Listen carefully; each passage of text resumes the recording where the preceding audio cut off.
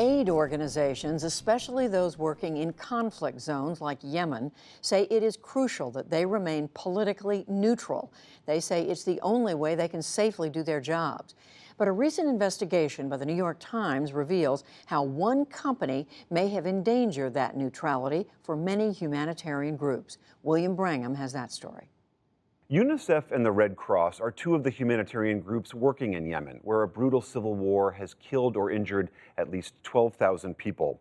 The Times today revealed that a logistics company known as Transoceanic Development was not only helping those aid groups get their supplies into Yemen, but the company was also secretly helping U.S. Special Forces do the same. The Times reports how this dual relationship could drive suspicion that the aid groups were somehow acting as agents of the U.S. government. I'm joined now by Schmitt. He's one of the Times reporters who broke this story, and by Daryl Grisgraber. She's a senior advocate at Refugees International, which is an aid group that operates in the Middle East, Africa, and Southeast Asia. She previously worked for Amnesty International. Welcome to you both. Schmitt, I'd like to start with you.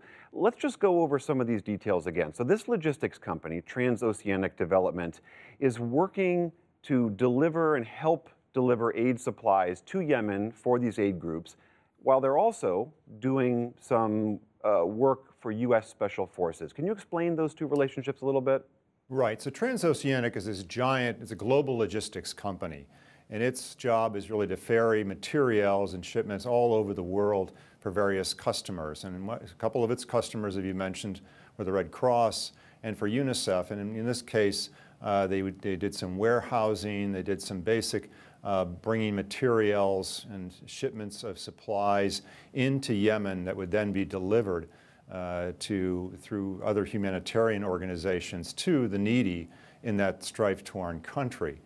So that's one of their jobs, and they were very open about this. And when Mr. Darden was kidnapped, his story became quite public because this is the central character in your story who was sort of organizing this organization in Yemen. He was kidnapped by some rebels there and then was released after several years. That's right. Scott Darden was the country director for Transoceanic, so he was responsible kind of at the front end for getting these shipments of aid into Yemen. So that story is quite public. What's new here is that it turned out that Transoceanic and Mr. Darden were also working on secret contracts involving shipping similar types of materials into Yemen for the military, specifically for the very specialized special operations forces, the commandos, who are operating in Yemen today. And just for the record, there's no evidence that the aid groups had any idea that the company they were hiring to do work for them was also doing this work for the U.S. government. That's right. Spokesman for both UNICEF and for the Red Cross said they had no idea that the Transoceanic was carrying out these kind of contracts with the military and the logistics side of things. And had they known, they may have opted for another company. But I must say, there aren't a lot of companies that get into these kind of very dangerous war zone type of places. So it's not unusual to find a company like Transoceanic dealing with multiple kinds of customers. So, Daryl Grisgraber, what is your reaction? You read this story. What was your response? Initially, we were all quite dismayed as humanitarians because there's meant to be a very strict separation between military assistance, political assistance, and humanitarian assistance. And there's quite a lively debate that goes on right now in the humanitarian world about keeping those separate and when and how is it possible to combine them. But the initial reaction then is because these got combined, it's going to look bad for humanitarians everywhere. Humanitarians tend to be a little bit under suspicion anyway, just because they're foreigners often in a country when we're talking about the UN or big INGOs, and they operate very significantly on trust, building trust with the people they serve, as well as the governments that allow them to operate. And to know now that the humanitarian principle of neutrality in particular has potentially been compromised or even perceived to be compromised is going to affect all humanitarians.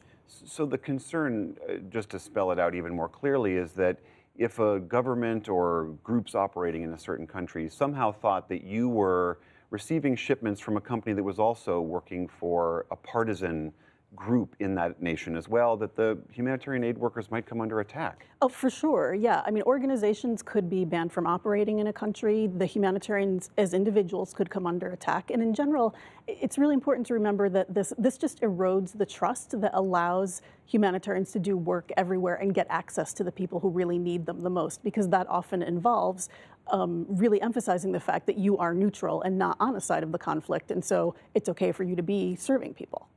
Eric Schmitt, in your piece, you remind us that there was a more notorious incident where the CIA was operating in Pakistan and literally did blur these very lines that we're talking about. Can you tell us what happened in that story? Sure, absolutely. In an effort to try and determine whether Osama bin Laden was actually hiding in a walled compound in Abbottabad, in this town in Pakistan, they devised a system where they would go door to door in that city and do inoculations. And hoping that somebody would come to the door, they would be able to come inside, take inoculations from presumably family members, and then get some type of DNA readout on this. Well, this all came to light, of course, after the death of bin Laden, and it very much jeopardized not only the doctors that were involved, but it basically turned much of that community in Pakistan against polio vaccination. So it became, actually, it was very counterproductive for public health reasons in that country, and the CIA said it won't do that again. Daryl Grisgraber, what is your sense of what revelations like this could do for the effort in Yemen right now?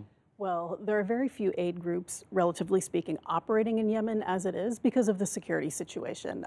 There are many UN agencies and INGOs, international non-governmental organizations, that had to withdraw their staff. And so compared to the need in Yemen, there are really very few groups addressing it. And if this breaks trust or puts humanitarians under fire in some way, it will be completely comprehensible that organizations pull their staff out of there. But that means even less help for, what are we looking at this point? Potentially 17 million people might begin starving to death in a few weeks. All right, Daryl Grisgraber, Eric Schmitt, thank you both very much. Thank you. Thank you.